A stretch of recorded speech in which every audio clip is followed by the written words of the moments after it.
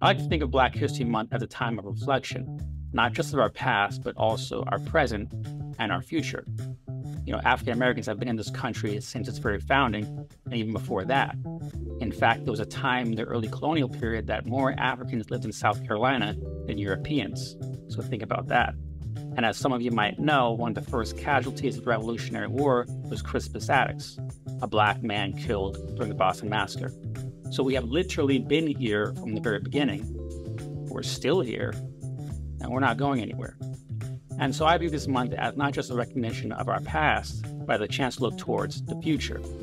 In a time where racial tensions and violence seems more visible in the public eye than ever before, thanks to those little handy recording devices we keep in our pockets at all times, we know there's more work to be done.